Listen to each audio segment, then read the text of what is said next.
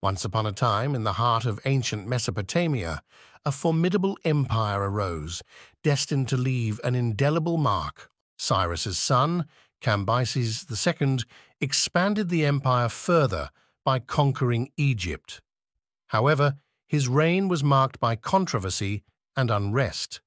Following his death, Darius I took the throne in 522 BCE and brought stability and organization to the empire. The Persian Empire continued to thrive under Xerxes I, who succeeded Darius.